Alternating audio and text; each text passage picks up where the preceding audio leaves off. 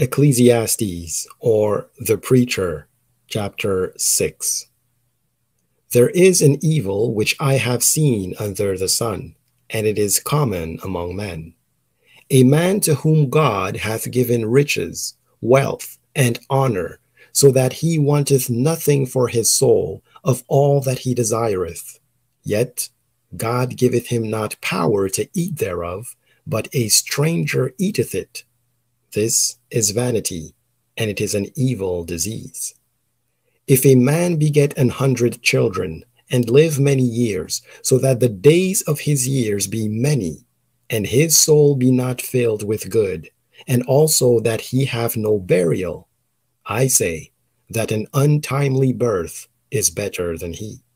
For he cometh in with vanity, and departeth in darkness, and his name shall be covered with darkness.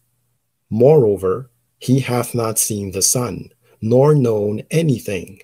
This hath more rest than the other. Yea, though he live 1,000 years twice told, yet hath he seen no good. Do not all go to one place? All the labor of man is for his mouth, and yet the appetite is not filled. For what hath the wise more than the fool? What hath the poor that knoweth to walk before the living? Better is the sight of the eyes than the wondering of the desire. This is also vanity and vexation of spirit. That which hath been is named already, and it is known that it is man.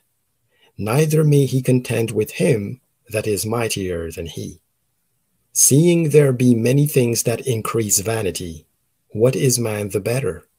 For who knoweth what is good for man in this life, all the days of his vain life which he spendeth as a shadow? For who can tell a man what shall be after him under the sun?